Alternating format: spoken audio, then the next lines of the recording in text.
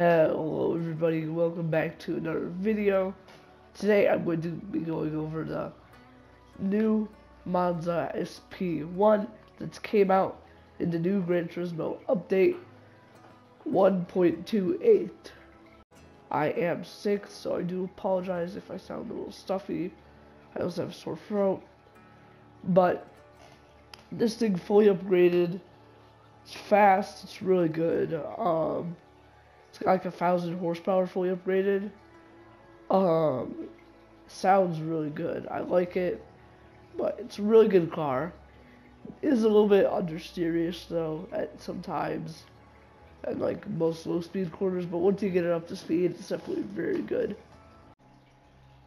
Alright, and it's also really good looking. I have mine in kind of this like the base color where you can get it. And I believe there's also like a black version with like red stripes and stuff like that or something like that. But it's really cool. Yep. There's also, it came out with other, I believe, this is one of the 7 cars of the new 1.28 update. So, anyways, I'll cut to the chase and I'll show you some, footage of it, running around the track. I'm going to show it on Monza, because in the end, it is a Monza. Alrighty, guys. Here's some footage of it. Ripping around Monza. As you can see, great car, really fun.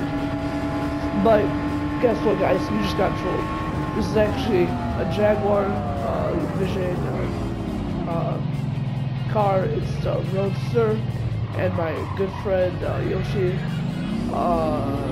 he made a Monza livery for it.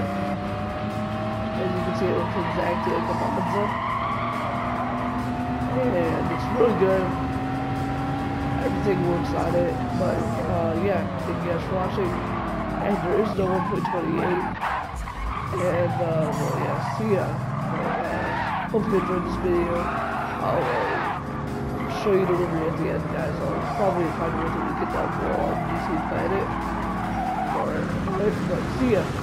Alright, just before we end it, here is his livery. He just made it.